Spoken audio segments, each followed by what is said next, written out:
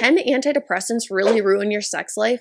It's a question you've wanted to know more about, but have been too afraid to ask. Well, in this video, I've got you covered.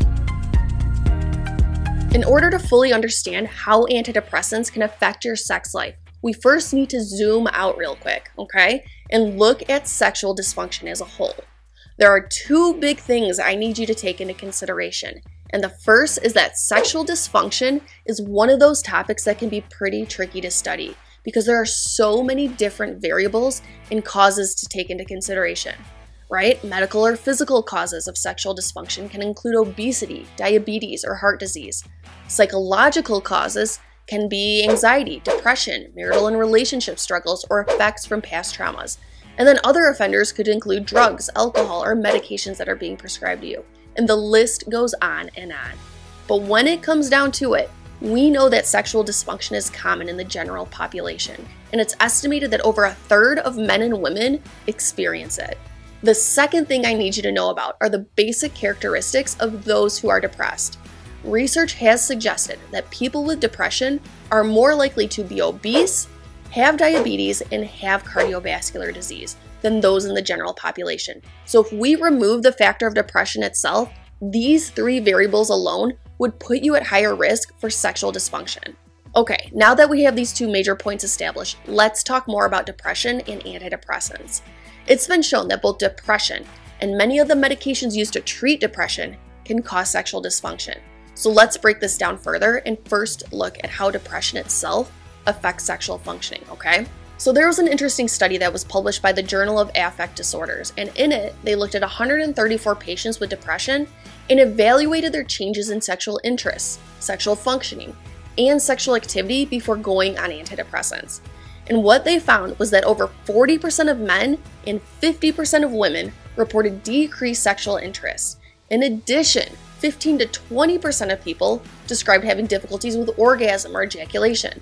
And then on top of that, the likelihood of symptoms popping up are increased if you have a more severe form of depression. Basically, what this is saying is that untreated depression will likely affect your sex life in some way, shape, or form. So now, what about the antidepressants themselves? What can you expect with treatment? When SSRIs were first launched and hit the market, the initial drug labels stated that less than 5% of patients in the clinical trials reported sexual dysfunction. Over time, research has suggested that pretty much all SSRIs, SNRIs, TCAs, and MAOIs carry some sort of risk of causing sexual side effects. And it's estimated that somewhere between 30 to 60% of people will experience this. Keep in mind though, that these studies have shown rates as low as 10%, and then also rates as high as 80%. So there's quite a big range that we're dealing with, and more research definitely needs to be done on this topic. Now, what kind of sexual side effects are we talking about here? Patients have described experiencing decreased sexual desire, decreased sexual excitement, diminished or delayed orgasm, erection problems, and difficulties with ejaculation. And why does this happen, you might wonder? Remember, there are many different neurotransmitters involved in sexual desire and sexual functioning, and antidepressants have been shown to 1. Increase serotonin transmission, 2. Cause hormonal changes such as elevated prolactin levels, 3. Cause sedation, 4. Block nitric oxide, 5. Reduce acetylcholine levels, and 6. Block noradrenergic receptors. All of these things individually, and especially when taken in combination, can result in sexual dysfunction. So what's the verdict? Can antidepressants ruin your sex life? And the answer is maybe. Some patients will experience sexual side effects when taking antidepressants, and others will experience improvement in their sexual functioning as depressive symptoms become better controlled. So the way I help monitor and tease this out with my patients is by having them fill out sexual functioning scales throughout their course of treatment.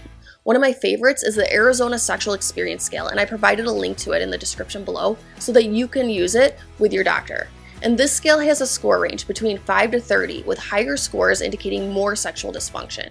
It looks at things such as sex drive, arousal, vaginal lubrication, penile erection, ability to reach orgasm, and satisfaction from orgasm. So ideally, it's best to have you do this while you're off your medication and symptom-free from depression, anxiety, or whatever else you might be struggling with, so that we have an idea of what your baseline sexual functioning looks like. However, this isn't always possible, so at a minimum, I will have patients fill this out prior to starting their medication, then I'll have them fill it out again a couple weeks later after initiating treatment, and then again and again after any dose changes we might make. Now, if you're looking for more information on antidepressants and the potential of them causing sexual dysfunction, check out the link below so that you can download my free PDF. The next big question to answer is, which antidepressants cause the least amount of sexual side effects?